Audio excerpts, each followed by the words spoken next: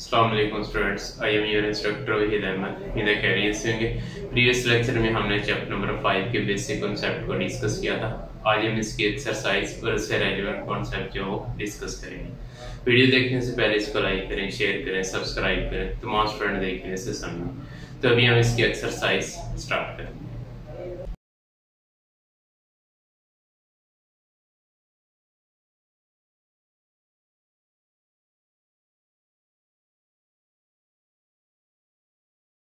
जी exercise 5.1 इसमें हमने union और इंटरसेक्शन है वो फाइंड आउट करना है। अब इसमें देखेंगे हमारे पास सबसे पहले यूनियन क्या है। Union of two sets, union of two sets.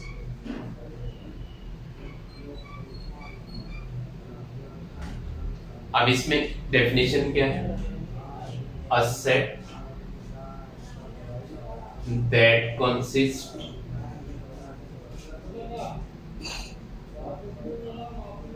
of all the element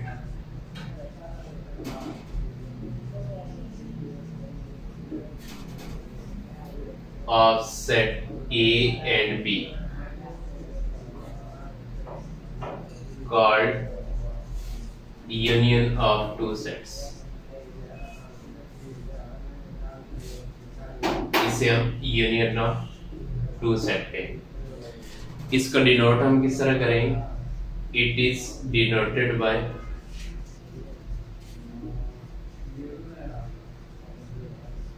A union B. इस तरह हम इसे डिनोट करेंगे। अब इसकी एग्जांपल देखिए।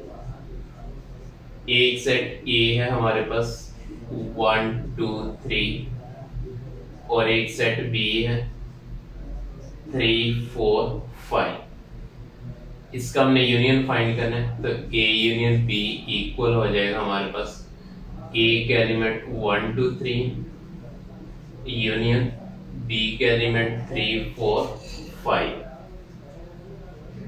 इसका यूनियन क्या बनेगा? 1 2 3 दोनों में कॉमन है, 3 आ जाएगा। उसके बाद इधर से 4 और 5 आ जाएगा। जो दोनों में एलिमेंट है वो सारे लिखने हैं, जो दोनों में कॉमन होंगे वो जस्ट आप वन टाइम लिखेंगे। तो ये हमारे पास इसका ए यूनियन बी आ गया। उसके बाद नेक्स्ट हमारे पास जो डेफिनेशन है वो है intersection. Intersection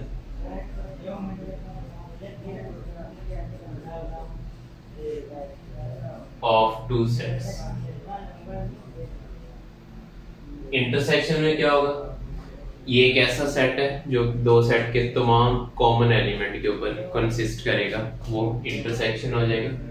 same as it is इसी तरह डेफिनेशन लेंगे। A set that consist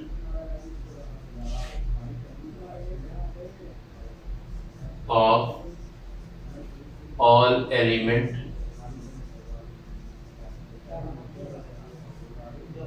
all common element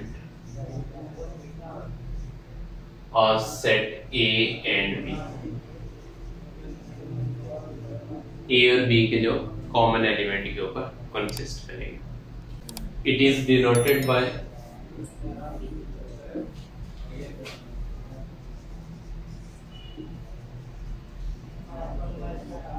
A intersection B.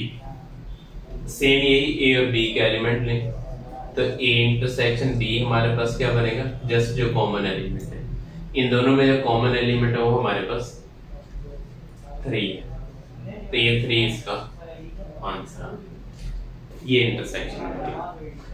अब इससे एलिमेंट हमारे पास एक्सरसाइज 5.1 है। एक्सरसाइज 5.1 इसका क्वेश्चन नंबर 1। जी क्वेश्चन 1 है हमारे पास। इसमें x के एलिमेंट है हमारे पास। x इक्वल हो जाएगा 1 4 7 9 और इसके बाद y के एलिमेंट है 2 4 5 9। फाइंड हमें क्या करना है, देन फाइंड पार्ट 1 है हमारे पास x union y, x union y हमने फाइंड करना है। अब x यूनियन y देखेंगे, x यूनियन y इक्वल होगा x के एलिमेंट है 1 4 7 9 यूनियन y के एलिमेंट 2 4 5 एंड 9। दोनों में कॉमन एलिमेंट लेंगे, सॉरी यूनियन में तमाम एलिमेंट आएंगे, ऑल एलिमेंट आएंगे। 1 इधर से हमारे पास 2 आ जाएगा, उसके बाद 4 दोनों में कॉमन है 1 टाइम आएगा, 5 इधर से आ जाएगा 7 आ जाएगा और 9 दोनों में कॉमन है 9 आ जाएगा। ये हमारे पास x यूनियन y का, जस्ट हमने x यूनियन y फाइंड करना। पार्ट 2 है, पार्ट 2 है x intersection y, x intersection y, x के एलिमेंट है 1 4 7 9 इंटरसेक्शन y के एलिमेंट 2 4 5 एंड 9। अब इनका इंटरसेक्शन लेंगे, ये क्या बनेगा, इंटरसेक्शन में कॉमन एलिमेंट, दोनों में 4 कॉमन और उसके बाद 9 कॉमन, 4 और 9, ये इसका आंसर आ गया। उसके बाद पार्ट नंबर 3 है हमारे पास, पार्ट 3 है y union x, y union x हमने फाइंड करना है। अब इसमें y के एलिमेंट क्या होंगे, y हमारे पास 2 4 5 9 है, यूनियन x के एलिमेंट x 1 4 7 9, दोनों में तमाम एलिमेंट आएंगे, 1 आ जाएगा, इधर से 2 आ जाएगा, 4 आ जाएगा, 5 आ जाएगा, इधर से 7 आ जाएगा और 9 आ जाएगा, दोनों में तमाम एलिमेंट आ जाएंगे। उसके बाद लास्ट पार्ट है इसका, पार्ट नंबर 4। पार्ट 4 में हमने फाइंड करना है y इंटरसेक्शन x।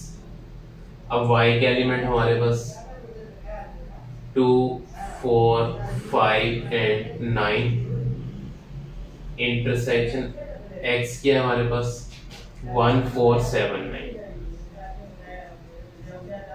अब दोनों के कॉमन एलिमेंट लेंगे, कॉमन एलिमेंट में हमारे पास 4 आ जाएगा और 9 आ जाएगा, ये इसका हमारे पास आंसर आ जाएगा।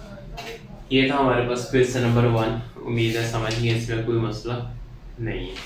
इसको करें, समझे, कोई शो बताओ, मैं इसे डिस्कस करें, इस वीडियो को लाइक करें, शेयर करें, सब्सक्राइब करें, माउस फ्रेंड देखते हैं। इंशाल्लाह मिलते हैं नेक्स्ट लेक्चर में। अल्लाह।